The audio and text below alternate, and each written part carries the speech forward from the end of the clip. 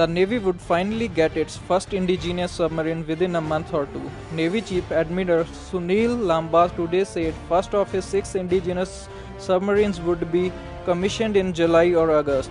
The submarines have been named Kalvari, meaning deep sea tiger shark, after the first even Indian submarine commissioned in 1967.